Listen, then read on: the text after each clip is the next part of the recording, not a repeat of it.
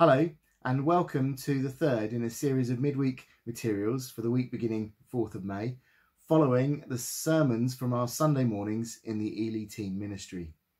My name's Phil Marsh and my family and I started worshipping at St Mary's back early last summer. Last Sunday, Matt Phillips shared with us his reflections on doing justice as we follow a series of sermons based on Micah 4 verse 8. He has shown you, O mortal, what is good. And what does the Lord require of you? To act justly, to love mercy, and walk humbly with your God. In his sermon, Matt encouraged us to see how all people, regardless of background or lifestyle or geography or age or any variation that you can think of between us, how we are all made in God's image. We are all precious in God's sight.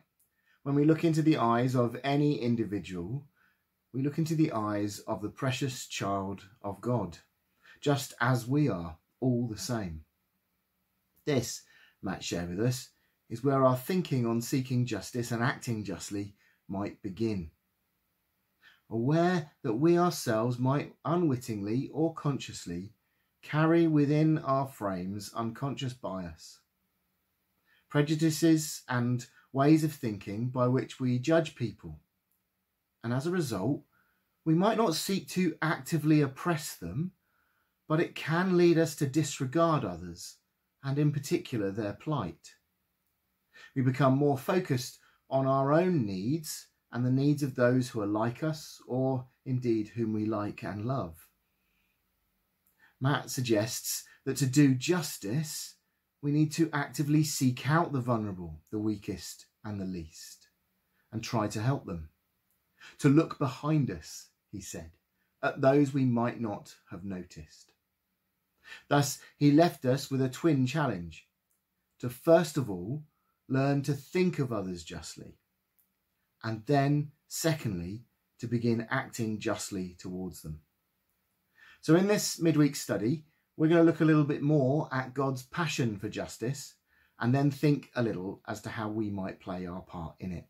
So, appearing on the screen now are a series of Bible verses which I want to encourage you to spend some time looking at. If you're watching this material on your own, then perhaps pick 2 or 3 of them, read them and just reflect a little on what it tells us about God's passion and God's heart for justice.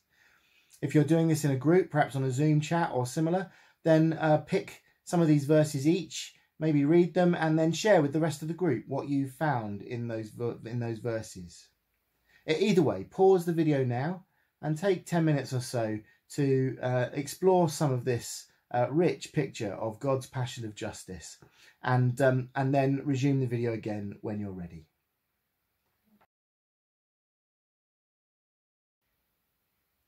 So I wonder what you found as you looked at some of those passages of scripture in relation to justice, and in particular God's heart, God's passion for justice. As Paul mentioned last week, this is not simple advice for good living. This isn't some kind of moral code by which to live by. These commands of God, to walk humbly, to love mercy, to act justly, these lie right at the very heart of God's passion for the created order. Remember, in the beginning, when God made all things, he declares them good. In fact, he declares them very good. The way things are now is not as was intended, and God's plans and purposes are to bring around a full restoration of the entire created order. God's passion for justice burns fiercely within him. It runs through all of his salvation work. So, a couple of questions that might help us think about this further might be: in what ways does seeking justice or acting justly look differently to charity? And what do you hate about the way things are? What are the things that you would identify as unjust in this world? You see, because this isn't a study about injustice, it's a study about justice. So what does the world look like when those things that you hate are done away with? When those injustices that you can name come to an end, what does it look like? Have a go at naming some, but also at describing what the world would be like if those things weren't in place.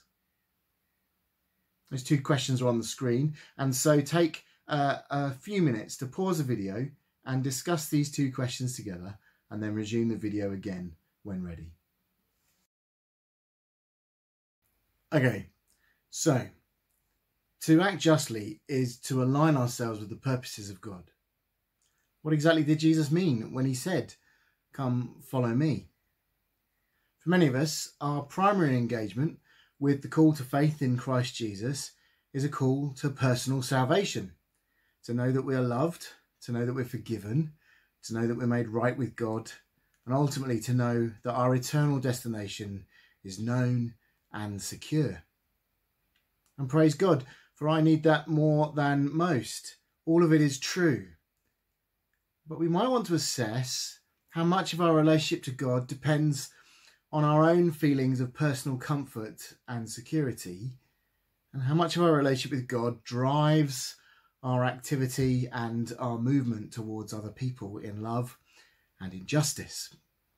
How does it impact our care for others? Or even, how does it impact our care for the world? Jesus' mission was not just to redeem us, nor was it even just to redeem and rescue humanity. But actually in Scripture we see a picture that God's restorative and redemptive work in Christ Jesus was for the whole of the created order. In Romans chapter 8, Paul writes this: "I consider that our present sufferings are not worth comparing with the glory that will be revealed in us. For the creation waits in eager expectation for the children of God to be revealed. For the creation was subjected to frustration, not by its own choice, but by the will of the one who subjected it, in hope that the creation itself will be liberated from its bondage to decay and brought into the freedom and glory of the children of God." We know that the whole creation has been groaning as in the pains of childbirth right up to the present time. It isn't just about us. God's justice is for the whole of the created order, for its liberation from bondage and decay. The resurrection, overcoming death, is not just for human beings. Removing death from the created order is part of God's restorative work, part of God's justice for his creation. God's justice is seen in his passion for the needs of the poorest and the oppressed. The Messianic King is prophesied in the Old Testament to deliver the oppressed. "The day shall come," sings Mary, "when the proud are put down from their thrones, and those of low degree are exalted. God shall oppose the proud and lift up the humble." A phrase that repeats itself throughout Scripture. In God's new heaven and in God's new earth, justice is seen to dwell. Karl Barth sums it up this way, a theologian: "The human righteousness required by God and established in obedience, the righteousness which according to Amos should pour down as a mighty stream, favours the threatened innocent, the oppressed poor, widows, orphans and aliens. For this reason, in the relations and events in the life of his people, God always takes his stand unconditionally and passionately on this side and on this side alone, against the lofty and on behalf of the lowly, against those who already enjoy right and privilege and on behalf of those who are denied and deprived of it." You might ask, so does that mean that God hates rich people? And by all means, no. But all of us, whether we are rich or poor, we are invited to make use of the whole of our lives and all that we are in pursuit of God's kingdom, in pursuit of God's justice. So what does following Jesus look like? Well, in part, and in truth, a big part, it looks like aligning ourselves with God's passion for justice. And that means aligning ourselves with the poor and the least and the dispossessed and the disregarded. This then shapes how we spend time, how we spend our money, who we spend time with even, and how we pray and what we pray for. It impacts what we allow ourselves and what we deny ourselves for the sake of others. I think when we think of it this way, we're beginning to get to that place of appreciating that justice is something we do rather than simply believe in. Acting justly is to play our part in being determined to see God's kingdom come on earth as it is in heaven. As an aside, some will ask about punitive justice. In God putting all things right, what about the wicked? What about wrongdoers? What about the justice that weighs in against them? Well, of course, punitive and redemptive justice come together in the cross of Christ. And here we find massive grace and mercy. Christ's death and resurrection, writes Paul in Romans, justifies the ungodly. Where we should receive punishment and right and proper judgment for our part in the injustices of this world, for our wrongdoing, for our disregard for the other, for our selfishness, we find instead grace and mercy. We ourselves are the focus of God's restorative justice. And thus, we're then called to live our lives in response to that grace that we've received. Not only as we forgive, as we are forgiven, so we also seek justice, as we have received justice. We seek to regard the cause of the lowly and the least, as our cause has been regarded. Just as Christ gives himself for others, so we are called to give our lives for others. Just as Christ washes his disciples' feet on that Maundy Thursday we not long ago celebrated, so Christ says to his disciples, you must now go and do likewise. For no servant is above his master, no student is above his teacher. As I have done for you, so you must now do for others. Our lives then, our living and our relationships are to reflect God's passion for justice in all the world. Our human relationships are meant to express something of this aspect of God's nature. And when we say our human relationships, it's easy to think of those in our families or our friends or our neighbours or our work colleagues, people we are most in contact with. But as Matt reminded us in his sermon, the call to act justly involves us not just regarding those we are immediately in relationship with, but also to look behind us, to look around us, to see those who maybe we haven't seen before, to notice those who are disregarded, to notice those who are lowly, and to deliberately move around them to make their problems our problem, to make their concerns our concerns. Our living and all of our relationships are called to reflect God's passion for justice in all the world. It's interesting to note that just not on a personal level, but also on a corporate level, our sense of what mission is also involves justice, and justice for the whole world. The Anglican Communion has put together 5 marks of mission that express the Anglican Communion's commitment to and understanding of the fullness of God's mission. Here they are here on this slide. And this 5th one note, to strive to safeguard the integrity of creation and sustain and renew the life of the earth, points us towards that sense in which God's justice and restorative work is for the whole of the created order. But notice also alongside the proclaiming of the good news and teaching and baptizing and nurturing new believers, so is the responding to human need and transforming unjust structures of society. I wonder how our sense of mission might measure up against these 5. This pursuit of justice, then, in line with God's heart, is all-encompassing. It covers every aspect of our lives. So some may say, oh my word, this is too much. The scope of what we're asked to do is massive. How does my little make any difference at all? Surely it is just a drop in the ocean. My voice is too weak, another may say. No one will listen to me. Another may say, well, I am too old for this. Another may say, I am too young.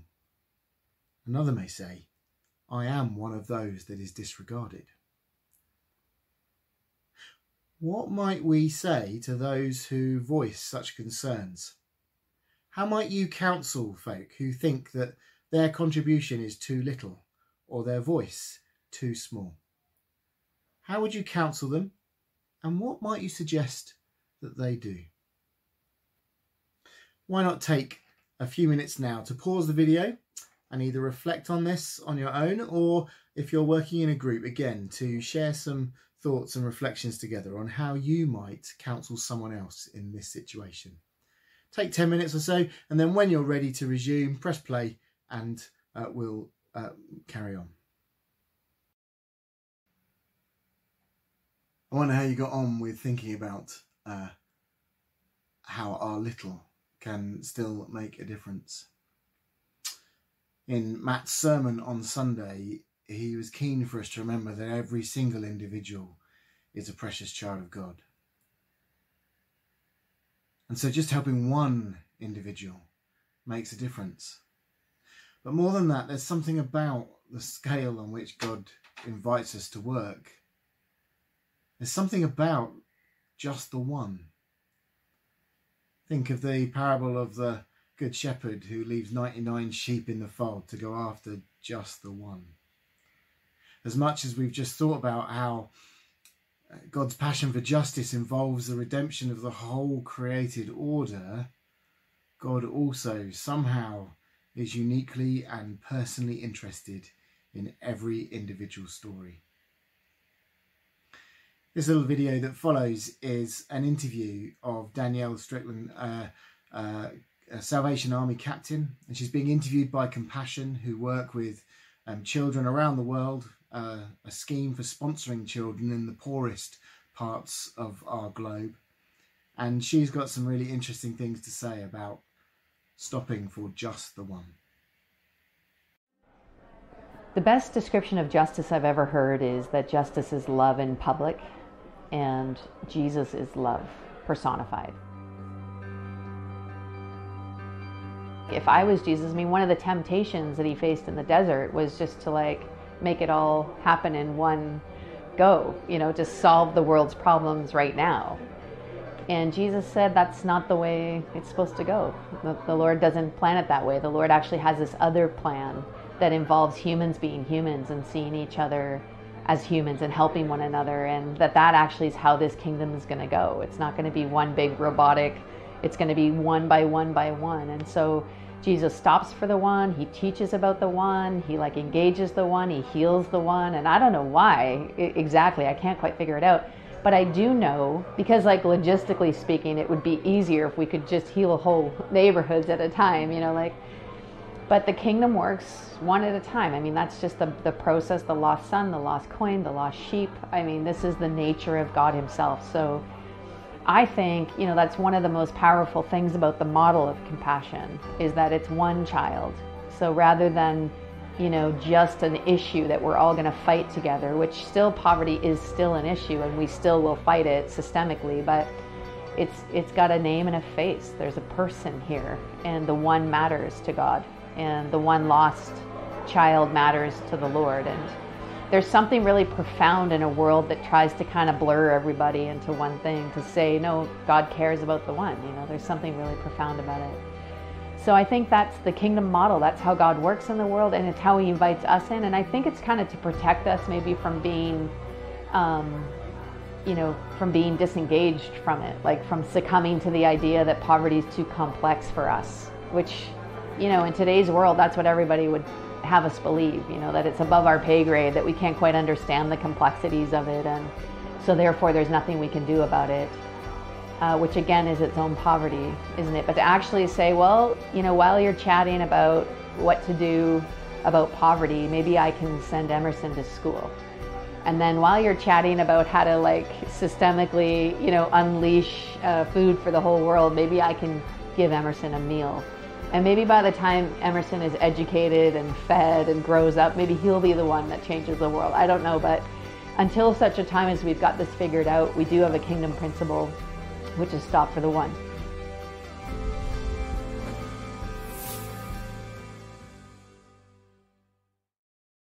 I really love that kingdom principle of stopping for the one.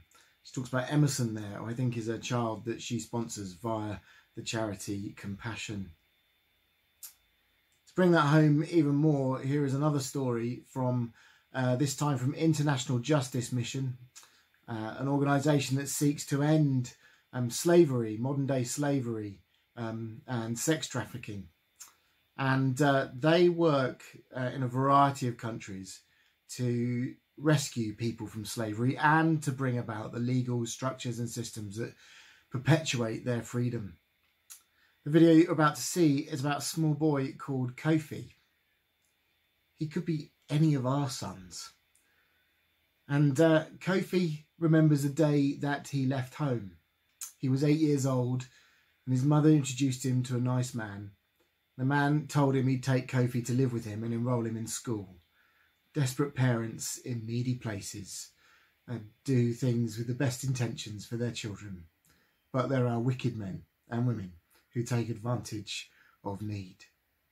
This very nice man promised that he'd give Kofi a better future, a future his mother couldn't give him. But of course it was all a lie. Instead, for the next 2 years, from 8 to 10, Kofi worked as a slave on the shores of Lake Volta, a giant man-made body of water in East Ghana. Every day, Kofi woke up at dawn to fish for his boatmaster, and Kofi drove deep into the lake, holding his breath, and he used his small fingers to untangle the nets that got caught on tree stumps beneath the water. He knew some boys drowned doing the same thing, diving deep. One day, Kofi was casting his net when he saw a strange boat pull in, and the boat was filled with police and members of the International Justice Mission. Thanks to supporters of International Justice Mission, individuals as ordinary as you and I, they've been able to do work with Kofi and others that have enabled them to rescue him. In fact, they rescued 9 other boys off the lake the same day. Kofi would later recall how he knew that this boat was different than any others he'd been on before. He knew it because someone handed him a life jacket to make sure that he was safe. When Kofi was rescued that March morning, so much was given back to him: his freedom, his childhood, his dignity. And again, because of perhaps just one person's support of that charity, one person's generous giving, Kofi is not a slave today.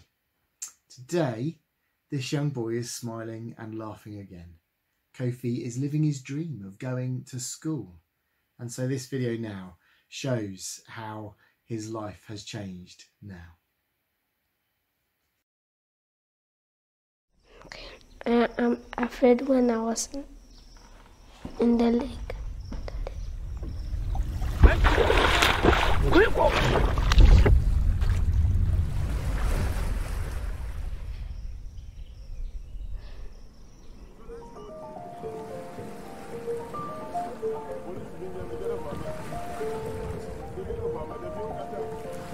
Show me who I am and who I could be. Initiate the heart within me till it opens properly. Slow down, start again from the beginning. I can't keep my head from spinning out of control. Is this what being vulnerable feels like? And I will try to breathe till it turns to muscle memory. I'm only steady on my knees. One day I'll stand on my own 2 feet. And run the risk of being intimate with brokenness. Through this magnifying glass I see 1,000 fingerprints on the surfaces of who I am. My toes, my head, my shoulders, my knees. should many. One day I'll stand on my own 2 feet, and I'll run the risk of being intimate with brokenness. To this magnified glass, I see 1,000 fingerprints.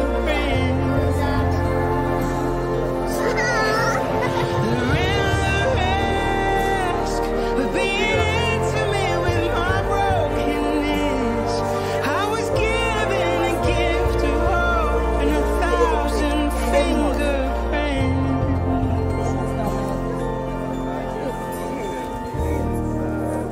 On the surface of I don't think a boy like me should work on the lake.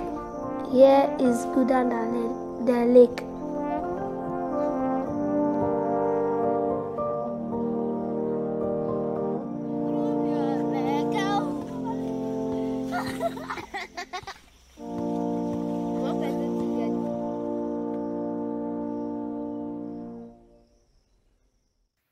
We must never underestimate the difference that our generous giving makes to charities that work on our behalf and on the church's behalf to alleviate suffering and injustices around the world, who work for the coming of God's kingdom.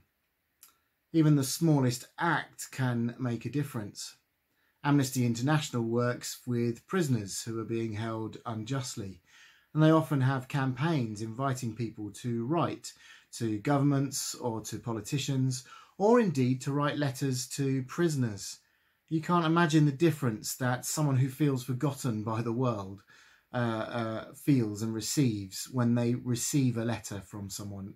Imagine what happens when they come in their hundreds or their thousands.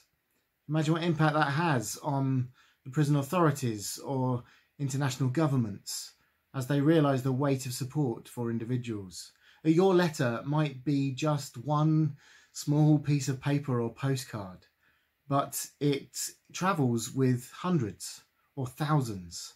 It has an impact. One drop in an ocean may be insignificant, but if it is one drop amongst many, then that begins to make a difference. Of course, supporting international charities is not the only way that we can act justly. There are also charities closer to home like CAP and local food banks. But even this doesn't really get to the depths of what it means for our lives to be just. These concentric circles might help us to think about some of the stages or some of the aspects of acting justly that we might like to consider in our own lives. This outer circle of giving we've already looked at. Things like toilet twinning and International Justice Mission, Compassion or Christians Against Poverty. Other charities that you may know of, all working to see God's kingdom come in different places around the world. Our little that we might give to that stacks up and makes such a massive difference. This does involve, of course, some personal change. It might involve us putting aside some money each month from our monthly budget, perhaps deciding to have one less takeaway or one less bottle of wine every so often, or to convert a magazine subscription that we no longer need into giving towards a charity of our choice. Matt Redman, when preparing some worship songs on justice and mission, stumbled across a verse in Proverbs chapter 17 verse 19 that says, "When you are kind to the poor, you lend to the Lord." It's quite a remarkable verse.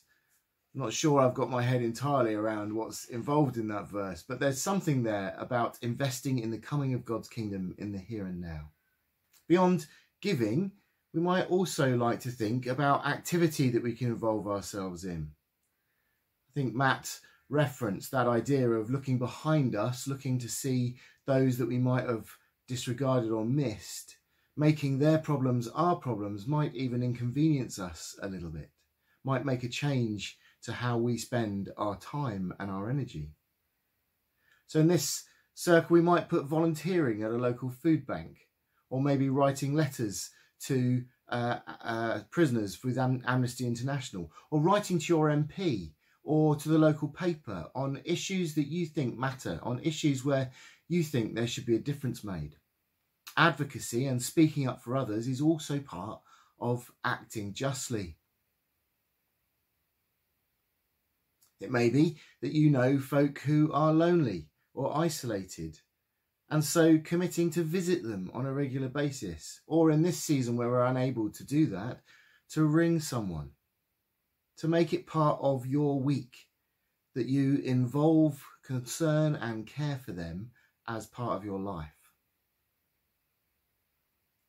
Beyond those kind of things, then it may even involve lifestyle changes. For example, there's been a real move to be more concerned about environmental issues. It's been growing over recent decades, and particularly in this past year. So how about cutting out meat for one meal a week? Or being more careful about our use of energy and resource? Using the car less? Different ways of being green and caring for the environment also come under the category of acting justly. And indeed, this isn't just for the sake of the globe, for the earth itself, but also, of course, the people most affected by environmental issues, 9 times out of 10, are the poorest of the poor. It may be that you make a difference to your food shopping each week so that you can put something in the food bank. You might put a note in your car to remind you that you're going to add something to your trolley that you can place in a collection point. And of course, another change we might want to make or consider is our prayer life. Maybe subscribing to a prayer diary from Tear Fund or Compassion or Christian Aid, so that we can be praying for God's kingdom to come as Jesus taught us to do, and actually building that into a regular part of our lives. This too is a kind of lifestyle change, a deliberate reorientation of ourselves towards the issues of justice and seeking God's kingdom. But there's another layer that I want to challenge us about, and Matt alluded to it when he talked about us needing to change maybe some of our internal ideas and thinking, that there might be people that we disregard who we didn't even know we were disregarding. It's kind of easy to spot issues of justice, I think, when they are far off. When we're thinking about poverty in an African country, or when we're thinking about the slave trade or sex trafficking, these things seem to be at a real distance to us. I wonder if it's easy for us to think about pursuing justice in that regard, or at least easier to think about pursuing justice in that regard than when it's right up close and personal. I heard a poem the other day that really impacted me. A poem by a young student called Victoria Painter. And she speaks of the grace of God, of this Jesus that she knows, and she addresses whole different groups of people as she thinks about this love and grace and mercy and acceptance that Jesus shows them. And at one point in the poem, she references young women who may feel that they are somehow disregarded or overlooked amongst a crowd, as she puts it, of articulate young men. Is it possible that there are people around us that we disregard and we don't even know it? Do we as men sometimes overlook women around us? Do we as adults sometimes overlook and disregard children and young people around us? Do we as young people sometimes overlook and disregard the older generation around us? These things are really subtle and really quite deeply ingrained within us. We don't intend to, I don't think. But somehow we forget to include people who are not like us. Our own voices, often powerful, can drown out the quieter voices of others, and we might not even notice it. Matt encouraged us to try and look behind us, to notice those people that we might be disregarding. I think to do this work is also to act justly, in line with Christ's call to follow him and with God's call for us to be involved in his work of justice in all the earth. So a couple of questions before I conclude with a final thought. How might we ensure that we don't disregard people around us? How might we increase our attentiveness to the voice of children, young people, men and women, and old people? How might we ensure that the whole family of God and all that we know around us are heard and listened to? Why not take some time now to reflect on that or discuss it as you pause the video before we bring this to a close? In a moment, we're going to pray. But I just wanted, before we do that, to share this final thought, which is, of course, that this pursuit of justice, as God intends, is, of course, ultimately God's work. There is no way that God's kingdom will come on earth as it is in heaven without it being the work of God. And he does graciously invite us to involve ourselves in it. And I think this itself is a work of transformation. I know myself, there are many places where I'm still self-centered. In preparing this study and watching some of the videos of people in need, I've thought, oh gosh, there is so much more I could do. And I know that I have 1,001 good intentions and that I'll struggle to turn them all into reality. And I know as well that I have hidden prejudices, hidden ways of being that disregard others, as Matt suggested. If we're going to step into this pursuit of justice as God intends, we, certainly I, need the transforming power of God in our lives. Nothing else is going to cut it. We're not going to be able to kind of will ourselves into the position of being more moral, more upstanding, more righteous. The gift of righteousness that we receive from Jesus Christ and that is worked out within our physical and spiritual being is, of course, in and of itself, the transforming work of God inside us. So we need to pray. We need to pray for the rich indwelling of the Holy Spirit to be at work not only in our world, but also in us, that we might be transformed, that our hearts might break for the things that break God's heart. I think there's a line in a song that we sing, break my heart with what breaks yours. I suspect it's by God's grace that he doesn't let us into every single aspect of his sorrow for this broken world. But the thing that's going to make the most difference in our lives, the thing that's most going to enable us to lean into acting justly, is going to be the gift of God's Holy Spirit transforming us. And in this, I find a real marvel that God challenges us and calls us to change and provides the very means by which we can experience that change.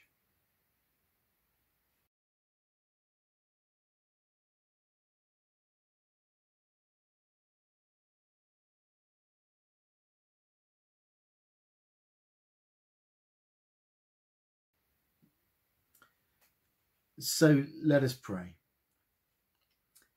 Heavenly Father, we give you thanks and praise that you love this world and that you seek justice for the entire created order, that you look to put right all that is wrong, that you look to restore this creation that you love to the fullness of that which you intended. We pray, Lord God, that your kingdom might come on earth as it is in heaven. We hear, Father, your call for us to love mercy, to act justly, and to walk humbly with you, our God. Forgive us when we have made our faith a thing of personal comfort, when we have worried too much about the songs we sing or our own salvation, and we have missed that our salvation is secure in Christ, and you now call us to work with you and serve you in serving the needs of the world. Lift our eyes, we pray, Lord God, from our own personal concerns to those of others around us. Lord, in your mercy, hear our prayer. We pray, Lord God, for charities that we know and support. We think of the Toilet Twinning Project and other charities that we support personally. And we ask, Lord God, that you would continue to bless those projects and that you would pour out on the leaders of those organisations great wisdom and skill as they seek to alleviate suffering in so many different ways around the world. We thank you for these men and women of faith and no faith and other faiths who seek to bring justice in the farthest corners of this earth. We pray for those who work close to home and for those who work in nations far from home. And we pray your blessing on all of them the same. Lord, in your mercy, hear our prayer. We pray, Father, for those who are in need of justice. We pray for the poor, the destitute, the oppressed, the overlooked and the disregarded. We pray, Lord God, that you would attend and lend your ears to their cries. As you heard the cry of the Hebrews in slavery in Egypt, so, Lord, we pray you would attend to the cries of those people today that cry out to you in faith for rescue. And we stand alongside them as we pray, come, Lord Jesus, even now, to bring your kingdom to bear in their lives. Lord, in your mercy, hear our prayer. And Father, for ourselves, we pray for an infilling and an outpouring of your Holy Spirit within us and upon us. Lord, we lay ourselves open to be transformed by your grace and your power. Search us and try us and see if there is any way offensive within us, Lord. Bring to our attention those places where we have disregarded others. Bring to our attention those ways in which we think and act that show a disregard for others, even though we may not intend it. Lord, bring your transforming power to bear in our lives, that we may love as you love, serve as you have served, give of ourselves as you, Lord Jesus Christ, have given of yourself for the sake of those around us. Make us attentive to the voices of those in need, of every description, that we may give of ourselves to make their issues our issues and to seek justice for them and with them. Lord, in your mercy, hear our prayer. And gathering our prayers together as one, as our Lord Jesus has taught us, so we are bold to pray. Our Father in heaven, hallowed be your name. Your kingdom come, and your will be done, on earth as it is in heaven. Give us this day our daily bread, and forgive us our sins, as we forgive those who sin against us. And lead us not into temptation, but deliver us from evil. For the kingdom, the power, and the glory are yours, now and forever. Amen.